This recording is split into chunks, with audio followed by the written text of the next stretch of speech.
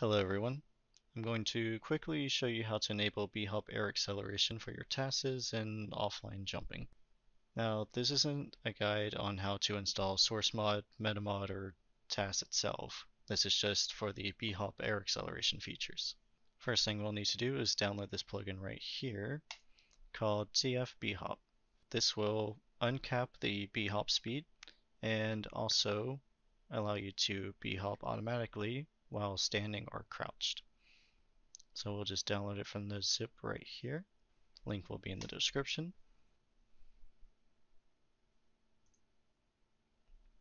And once we have that, we'll simply navigate over to your Team Fortress folder and drag and drop the add-ons into the TF folder. Now I already have this downloaded, but there's no harm in overwriting them.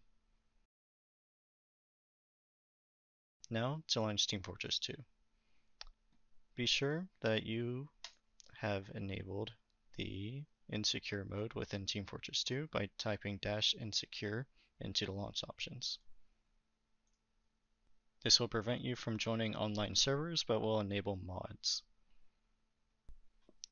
Now that Team Fortress 2 is loaded, you can load any map that you want. I'll just load up Jump on it.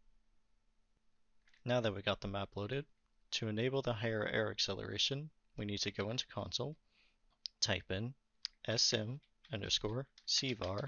space sv_airaccelerate space 800. Now, once we got that typed in, we'll see a little confirmation message on the bottom left saying the CVAR has been changed. And if we do a little jump and turn, we can see that we maintain all of our speed. And if we go ahead and fly around, we can also see that we have acceleration enabled. Now, to enable auto Bhop, all you have to do is go into chat and type in /Bhop. This will enable the auto hop. And as you can see, it's working perfectly fine, and it even works while crouched.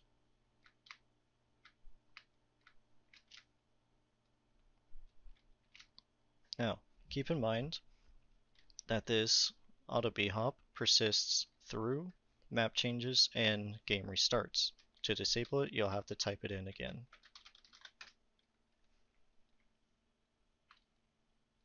Now, with those things combined, you can go fast. Another side note, if any of these features or commands do not work, you will more than likely need to update your source mod or meta mod. Have fun!